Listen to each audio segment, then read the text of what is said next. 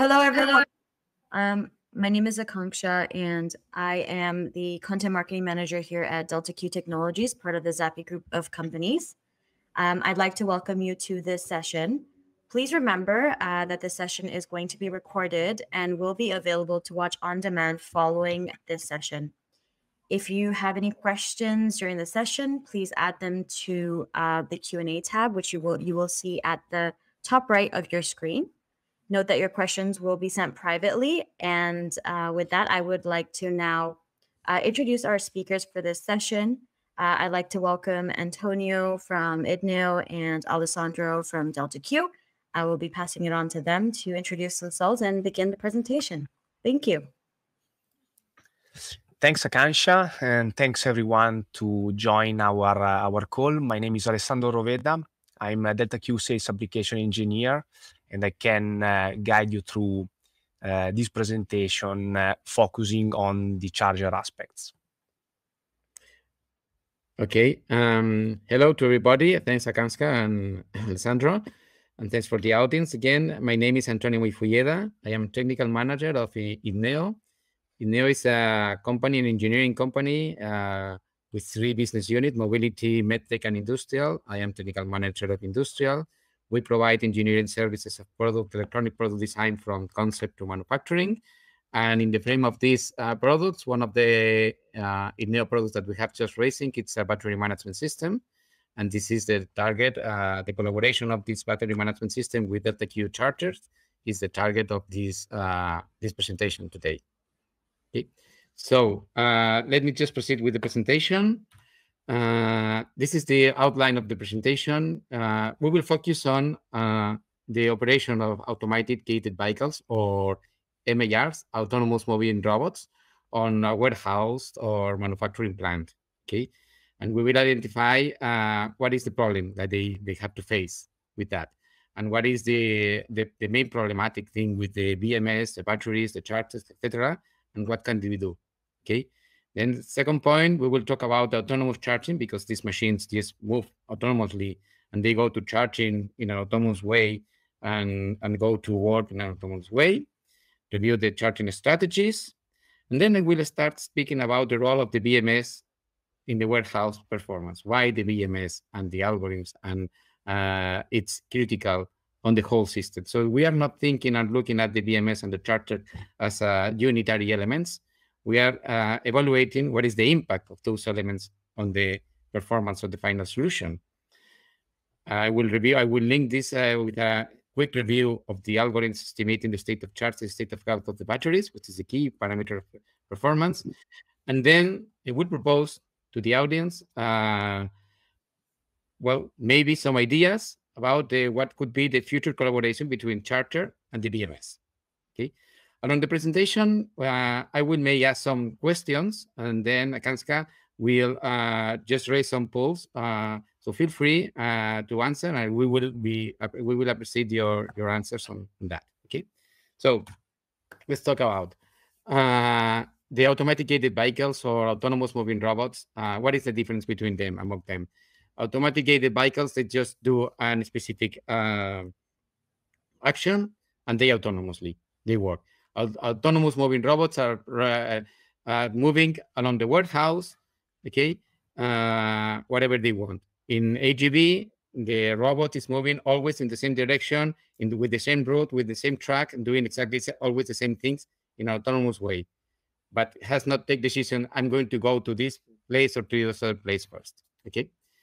The point is, we have evaluated and we have realized that automated gated vehicles is growing, and the forecast is about more than 260,000 units by next year. It is large amount. It's having among the robots world.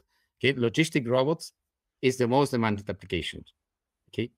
But then we were curious, what is the feature that is most requested on an autonomous robot? And then we have found some polls and questionnaires around the internet with some consultancy companies, okay?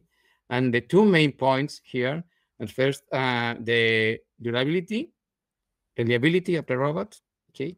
and then the service response time. So it means they have to work all the time, and they have to work reliably. So if there's some maintenance and they stop in the middle of the plant or whatever, this is a big problem. So among all the questions here that it's about, I think it was, well, the source was PRS Research Group. Okay, that was the research of this poll.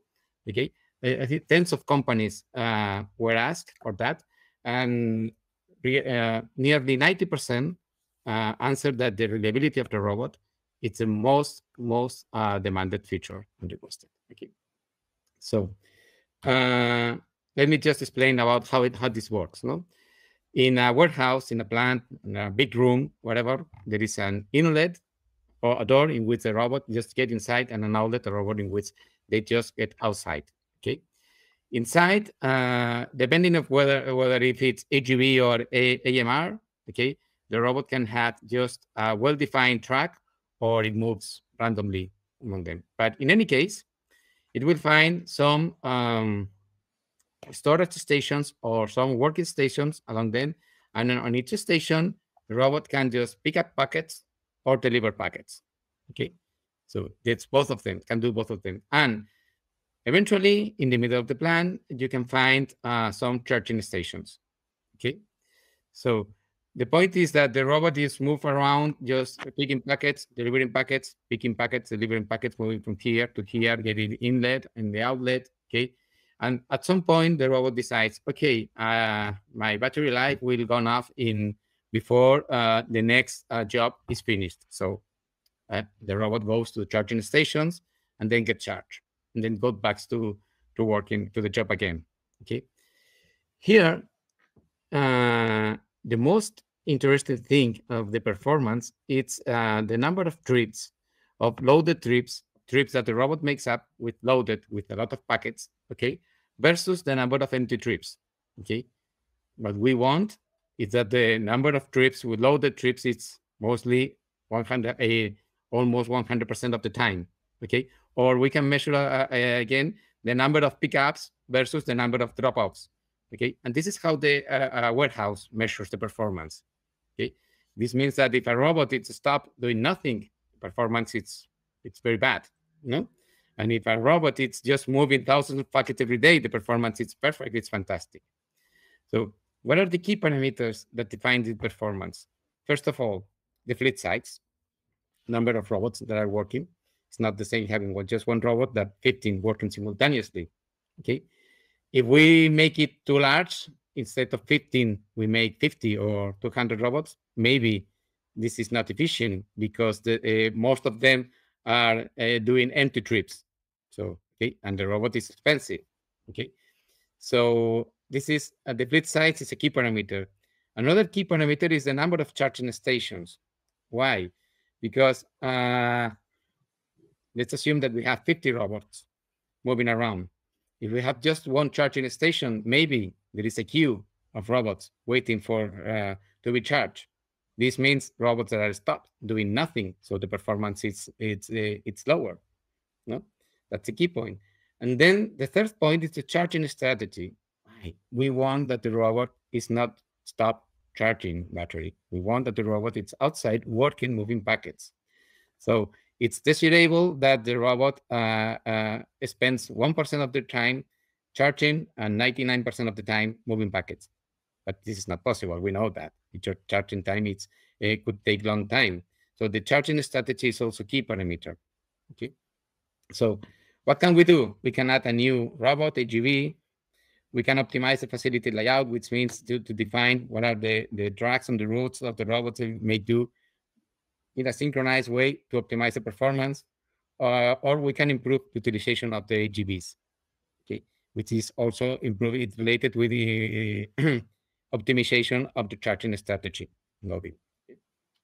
So let's talk about the charging strategy. We have two alternatives: battery swapping and opportunity charging. Battery swapping, what does it mean? It's manual exchange of the battery. So just a person just takes the robot, removes a battery, and just put a new one there. Availability, okay, swapping, it's about 3 minutes, 3 minutes of time. So the battery charge, it's about 3 minutes.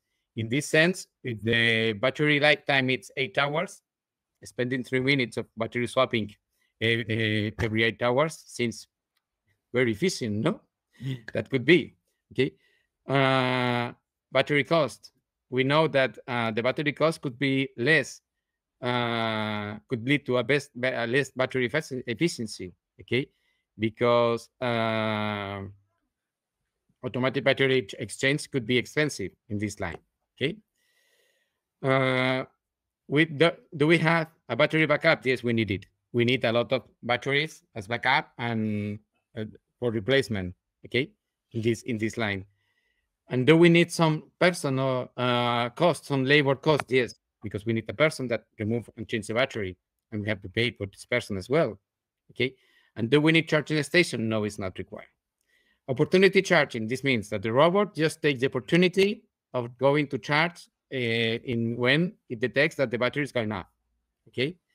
The target is the availability of the robot. The charging takes at most 10% of the working time. This is target, okay? This is mostly what it has been proved that can be done with lithium batteries, okay? The battery cost, okay. We know that rechargeable batteries are a bit more expensive than the non-rechargeable batteries. Okay, this is not. But again, do we need battery backup? No, it's not required. At least we don't need a battery backup for all the robots all the time. We need some backup maybe for some eventual event. Okay, so this goes to a cheaper thing and less space required for the battery storage. Okay, labor cost, we avoid it. It's not needed. We just need for maintenance. But one of the targets is that the maintenance is reduced to be completely autonomous. So there's no labor, okay? And charging station, yes, we need that charging station, okay? But then we have some key points to consider that I will just pass the word to Alessandro to explain about these, the key points to consider. Again, Akanska will just raise a poll here of what is your preferred method of battery strategy. So feel free, please. I will appreciate the answer. So Alessandro, please proceed as you will with the key points to consider on battery strategies. Thanks, Antonio. Thank you very much.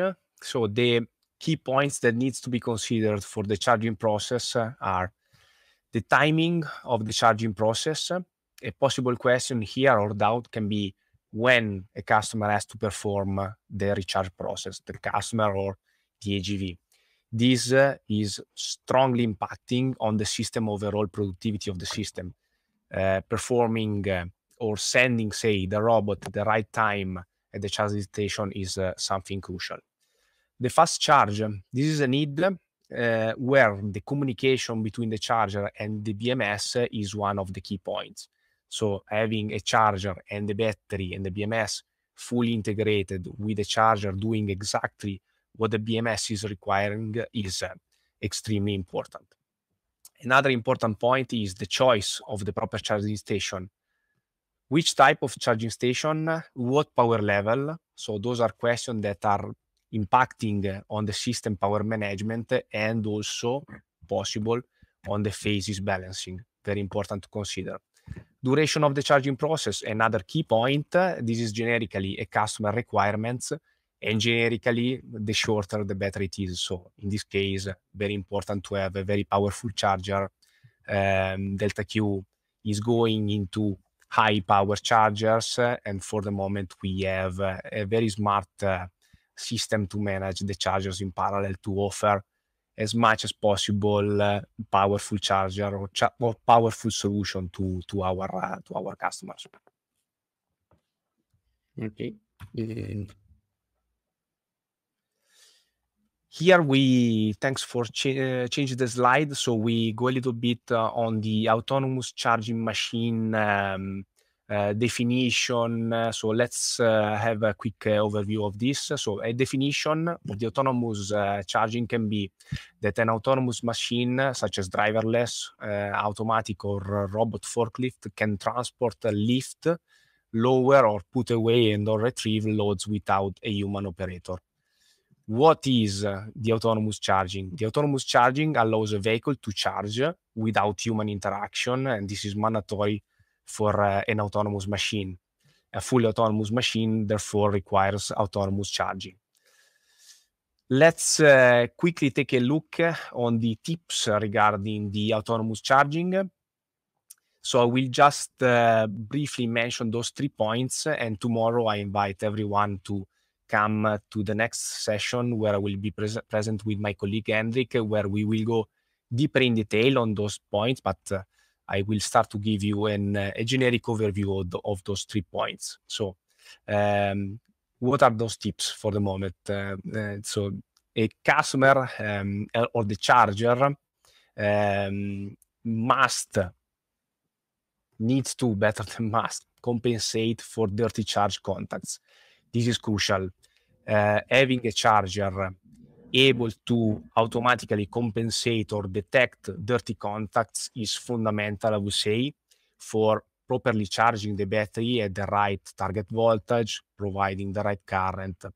This is a feature that the Delta Q chargers are able to do. So the Delta Q chargers are able to compensate automatically for dirty contacts without the needs for an operator or a user to manually trick or change the settings of the charger.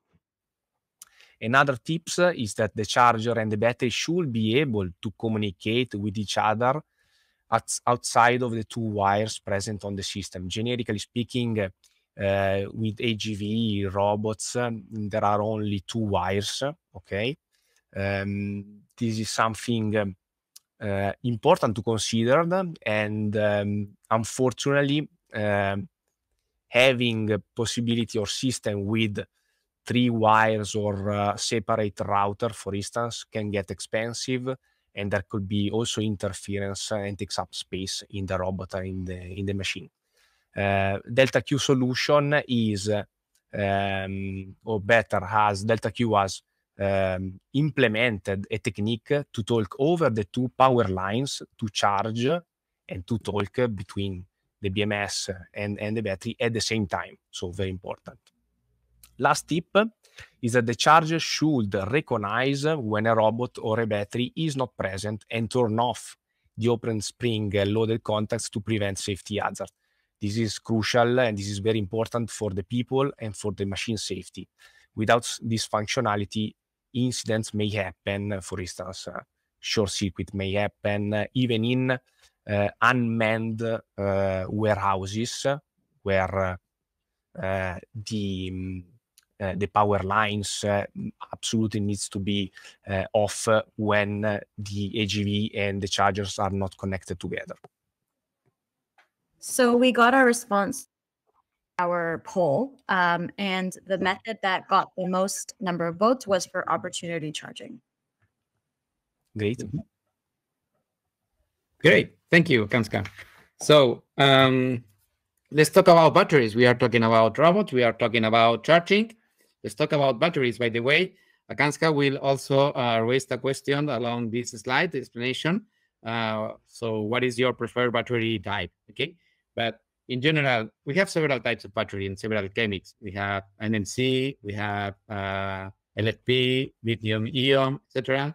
And with different performance in terms of cost or the energy efficiency, which is the amount of energy concentrated in per kilogram, okay, of the battery or per volume of the battery. Okay, we can talk about safety, whether the safety limits to keep the battery safe are wide limits or very stringent limits. So what is the risk of the battery, that chemical in particular, the performance, the specific power that can give, etc. Okay, in general, in what we have seen since we are working on battery management systems in Idneo, is that in the warehouse, in the new applications of warehouse, the logistic robots are mostly targeting lithium ferrophosphate batteries, LFP. And the key point is that the number of cycles of the charging, discharging cycles of this battery is very large, until the battery just reduces the performance up to about 80% of the original performance, of the original capacity. It's much more larger than that. So if we measure the battery performance, the throughput, not just the depth of discharge itself, but the depth of the discharge with efficiency, but considering again the life cycles, which is the number of cycles charging, discharging, okay, the cheapest battery is the LFP, lithium phosphate. It's not the one having the best concentration of energy per kilogram. Yes. Not the one in this size, okay? But considering the lifetime price of the energy, it's the best one. And this is one of the key points that the people decide to use LFP batteries, okay? This is one of them. The second one, it's at 6,000 cycles, means that you can use the same battery along 3 years, which is, as I mentioned at the beginning, one of the wishes of all warehouses. No maintenance, just one install the robot that during 3 years or during 2 years, I don't want to just do any kind of maintenance. No? So that's a key point. But then we have the drawback. It is the error sources that we have on the state of charge estimations. We have 2 error sources. First of all, if we need to rate the current, just considering the Coulomb counting, I mean, considering just integrating the current that getting inside the battery during charging and the current getting outside the battery while discharging, okay? It's not possible to do this measurement without any bias current. It's impossible, even if it's 1 nanoampere.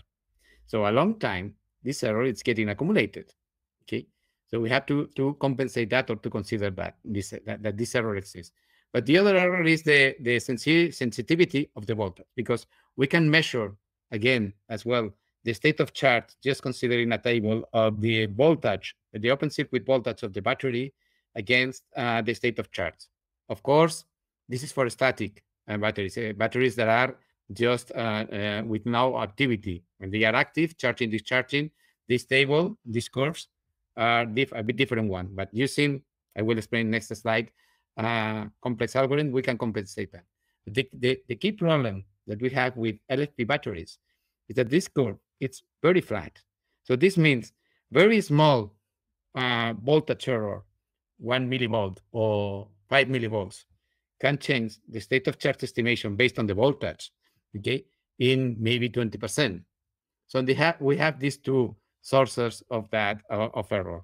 One of them is not related to the GEMIT, to the lithium phosphate battery, but the other, the voltage sensitivity, given the flat response of the open circuit voltage versus the state of charge, it is, okay? So I would like to know, Kanska, do you have some answer about the poll? What is the preferred battery type in the audience? Yes. So for the preferred battery type, about 40% of the poll attendees said LFP, and then 32% said NMC, and then 28% said other. Okay. Perfect. Nice. Thank you very much for your answers. Very appreciated. Antonio, I personally voted NMC because I like NMC chemistry. Okay. Thank you, Alessandro. No problem. Okay. Then let's go to the state of charge strategies and techniques that we can have from the battery management system. Okay. At this point, we have several algorithms. Okay, we can do many things. The simplest one, okay, it's Coulomb counting or no, lookup table. Lookup table means to go to look at the open circuit voltage versus the state of charge. Just leave the battery without activity during 30 minutes, and then after 30 minutes of no activity, you can just read the voltage, and then you can have relatively great state of charge estimation. Is it this practical? No. No, for several reasons. First of all, in an application as this one, nobody wants to wait 30 minutes before reading the state of charge. The robot must be working on. Okay, yeah. We cannot. I mean, the robot has to be moving packets, not waiting for any information of the state of charge. And second is that the tracked battery degradation, the curve of open circuit voltage versus the state of charge changes again with the state of health of the battery. with the number of cycles, charge-discharge cycles. So just the lookup table is not practical. We need more smarter algorithms. It is true that accurate measurements or with accurate characterization, the estimation error of a state of charge of lookup table moves along 3-5%. Okay, that. Then we have Coulomb counting, which is what, as I explained, integrating the current that gets inside the battery while charging, integrating the current what it gets inside while discharging, considering as well the temperature of the cells, just to consider what is the Coulombic efficiency, which is the amount of the current that it's truly translated to stored energy. Okay. We have the drawback of the current measurement bias, and we have this drawback of the error accumulation. Okay. And we need to implement some smart algorithms to estimate the capacity, the total capacity of the battery a long time, because the capacity is just removing with the degradation of the battery. Most traditional methods right now on this type of BMSs and this type of battery uses a combination of lookup table and Coulomb counting. Okay, both of them taking the advantages of one or the other.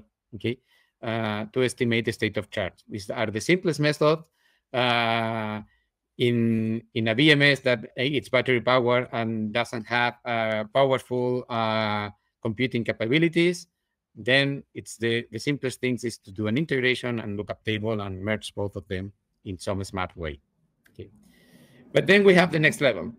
Next level, what is state of servers or filter based? This means that we have some electrical circuit models of the battery that responds to the behavior and performance of the battery. Okay, and we can have very accurate doing some measurements in laboratory.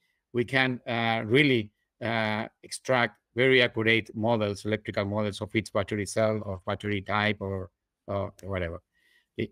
And then what does they do at the filter base or a state of service?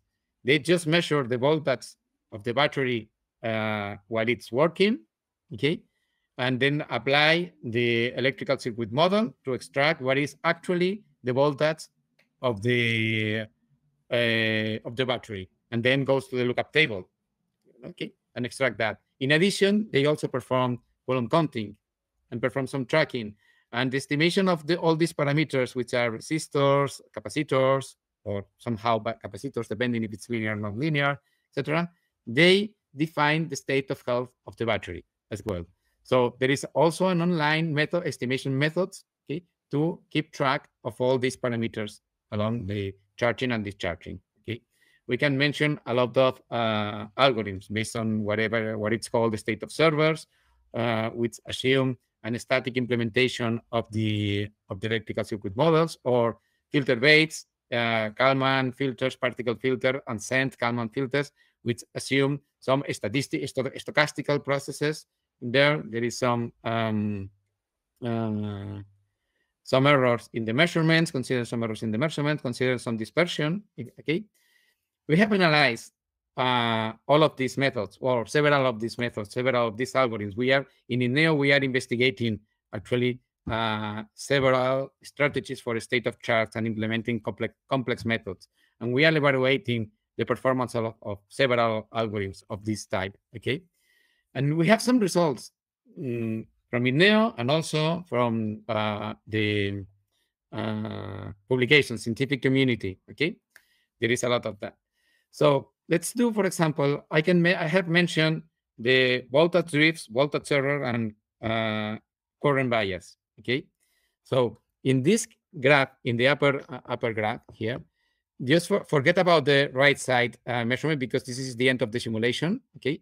Let's consider what is the trends of all these curves. All these curves means they are comparing up to 8 different electrical circuit models with the same algorithms, which is in this case is Ansend Kalman filter. It's the most accurate algorithm that we have able, not considering the complexity, just focusing what is the best that we can do.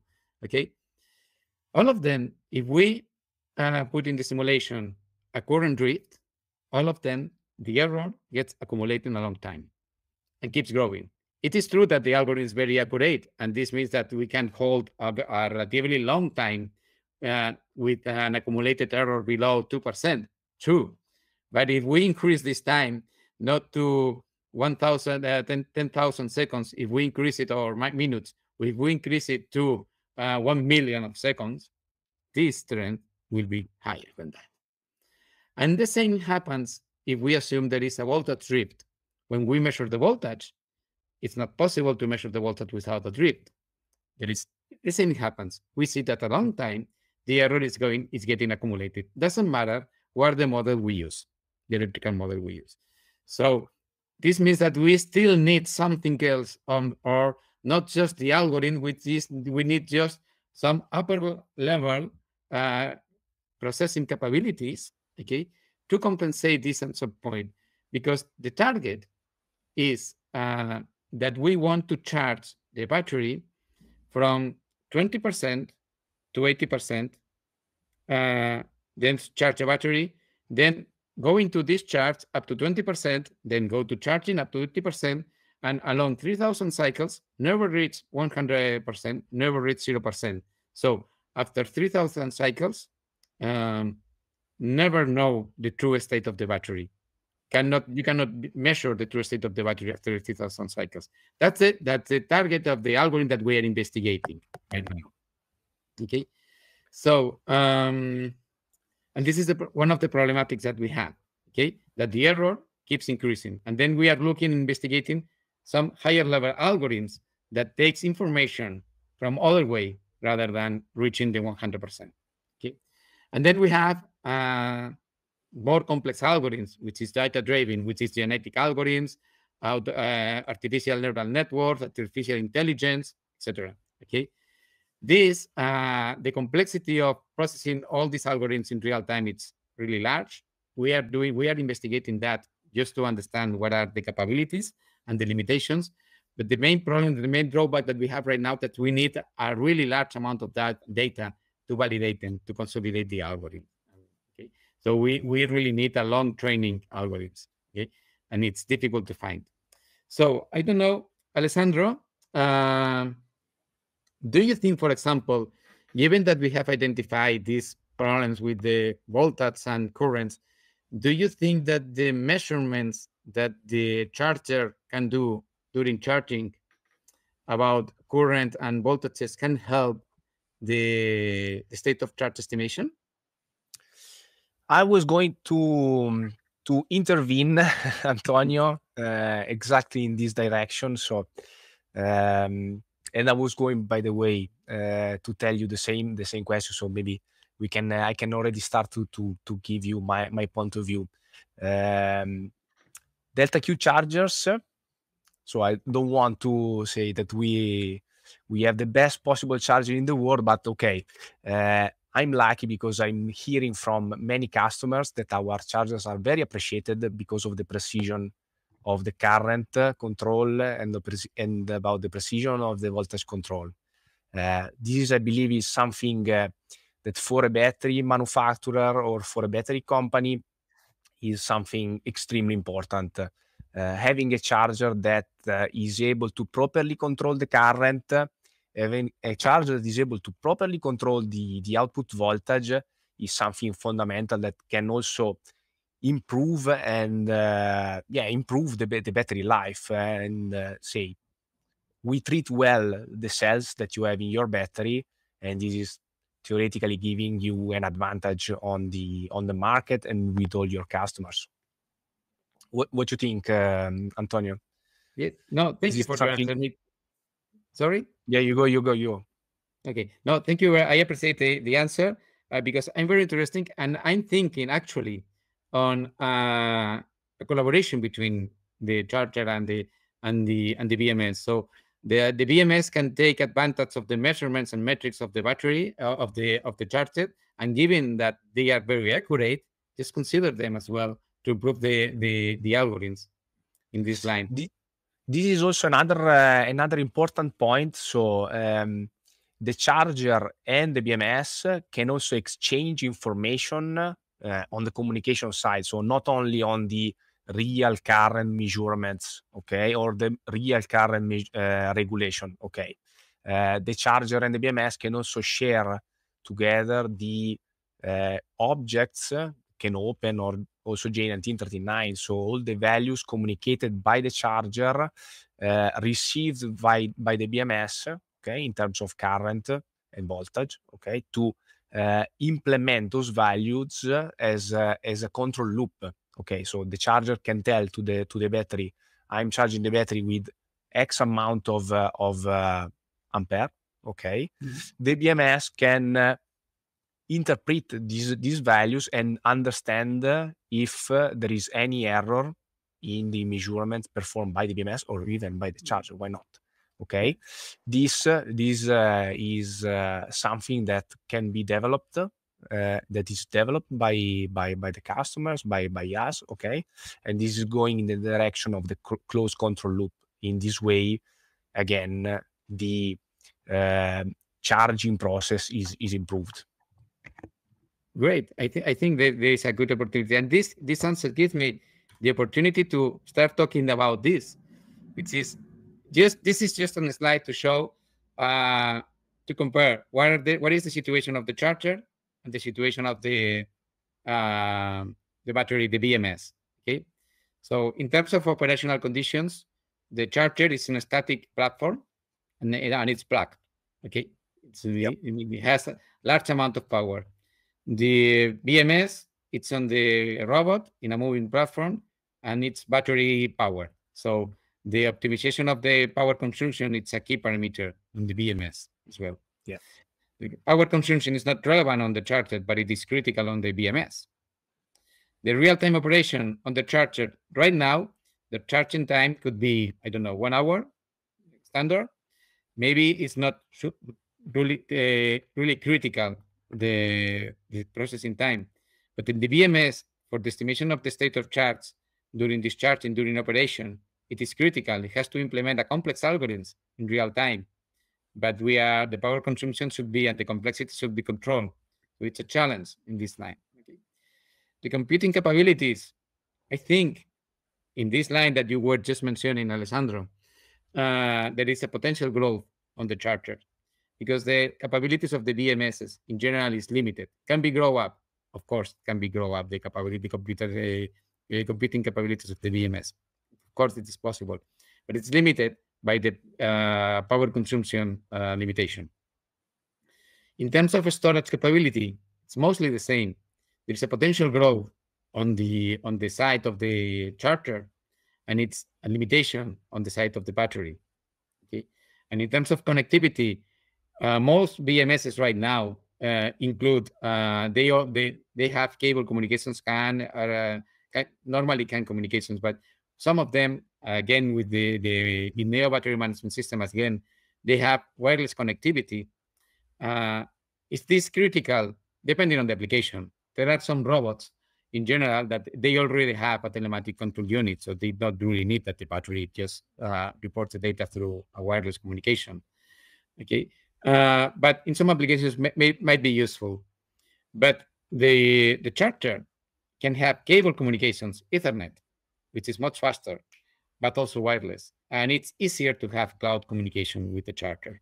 Okay, so this leads me what can be done in these lines. What I think is that it makes sense that to improve the charging capabilities with several units in parallel, as you, Alessandro, just mentioned before. Okay. Yep. We can do non-wireless charging. Okay, which is enables also data transfer capabilities between the charger and the BMS. Okay, and we can add redundant voltages measurements in there, or voltages or current, whatever. You mentioned that. We can do that, and we can do that with Delta Q chargers. Okay, but in terms of data management, what can we do? We can do complex algorithms that extracts a large amount of data of the batteries, which is assuming the electrical circuit models, complex ones, with complex algorithms behind that. Okay, we can just record data, extract some first level of processing, statistical processing, and when it is connected to the charger, just pass this data. And then the charger can keep and can maintain a digital twin of the battery. Digital twin is the electrical circuit model of exactly that battery with those parameters. Okay. Then in terms of computation, the complex computation, the BMS can do a first level processing given a very well fitted model. But the extraction on online estimation of the parameters of this model can be done by the charter. It has a large amount of time. So it doesn't, I mean, I don't say it doesn't matter the complexity. Of course, there are some limitations, okay? But there's still an opportunity growing in that time, okay? Because if we go to real-time operation, still is critical for the battery, has to be performed in real time. But in the charger side, we can doing some operation during charging, which is large period, and well, it can we can relax in real time. We can work in near real time, working in scripts of data or batch of data. Okay. In terms of storage capability, BMS can store all the data related to one cycle data, one discharge or charge cycle data. But the key point is that the battery, the charger, can keep the data for thousands of cycles with a static storage. This gives us the opportunity to implement a higher level algorithms, just looking at the metrics in each charging cycle, okay, looking at the trends and inferring some errors and just fixing them so we can keep accuracy and measurements along 3,000 cycles, because it can be detected that the trend is going that, for example, let's assume that we underestimate the charge of the battery. It can be detected that the time to discharge under similar conditions or charge on the same conditions is lower, and it's getting lower every time, every cycle, and that does not make sense. So we can just having higher level algorithms that just re-estimate the parameters to fix that. And in terms of connectivity, of course, the Delta Q charger, they can have cloud connectivity and keep all this data in cloud. Okay. So at this point, what do you think, Alessandro, turning with, because we can implement CanOpen.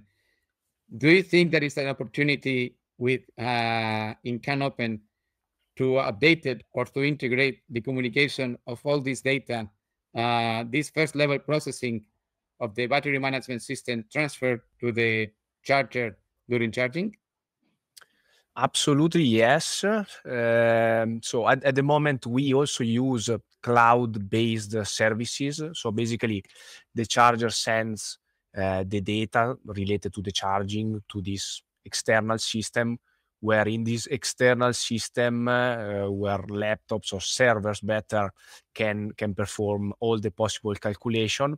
But maybe this is something we can also think in the future for our future projects. Why not to have more powerful memories or microprocessor inside the chargers? Why not? If the future is going in the direction, we can think about that, where the charger starts already to store more and more data inside its memory, where the user can pull the data from the charger once in a while. Okay, basically the charger, let's imagine we are referring to 3,000 cycles. So the user automatically can pull the data from the charger every 1,000 cycles, 500 cycles, whatever, and can see already all the possible trends related to current and voltage during the charge cycles. For the moment, our actual chargers can store up to 100 charge cycles. Okay, so the user up to now can already start to see something pretty interesting and pretty appreciated already right now. But in future, for sure, we can improve also from this aspect and provide to the customer and better service. Why not? Okay, thank you, Alessandro. So No problem. now, Akanska, I don't know if you want just to raise this question. Is there an opportunity for charger and BMS interaction to improve the warehouse performance based on autonomous charging and smart algorithms?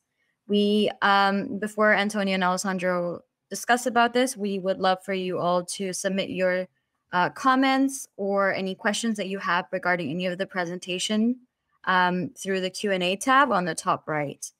Now I'll pass it off to Alessandro and Antonio to start the discussion. Okay. So I don't know, Alessandro, do you have some comment? If not, yeah, maybe I can start to give you my point of view. Basically, in my opinion, this is a topic strictly related to improve the overall system productivity. The charger remote control related to the autonomous charging can ensure maximum freedom to the customers to properly organize the machine charging shifts, for instance, to properly organize the system operation. Basically, having a charger that can be remotely controlled can offer maximum flexibility to organize the charge of the various components or system or devices that are in a network, and this improves the charging status of all the robots, all the machine present in the system, and this ensure to have longer or say more robots during the shifts. I believe that this is also something that you as Idneo, you are looking for, basically having an overall system productivity increase, basically. Exactly.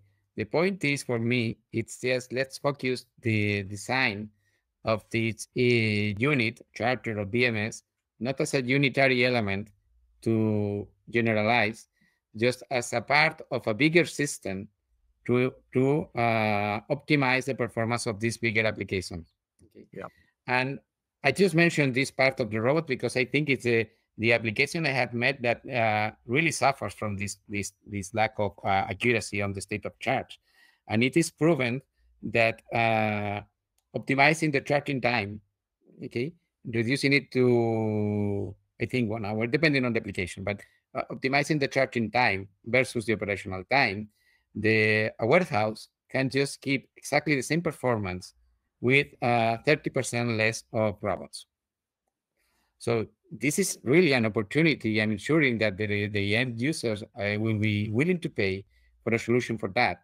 And if it's this means that we can just share the complexity between the charger and the BMS. The BMS. We can just help to solve this problem. And there are normally two units of the elements of the ecosystem that are not critical, not considered critical, but in my opinion, they can become critical if they work in a smart way. That's the key point. Maybe one of the key advantages, say, if a customer wants to, for instance, wants to select a Delta Q charger and a BMS made by Idneo, is that we have already integrated the charger protocol. So a user without effort can already have today a system, battery, charger, fully integrated that is already working perfectly together, and this obviously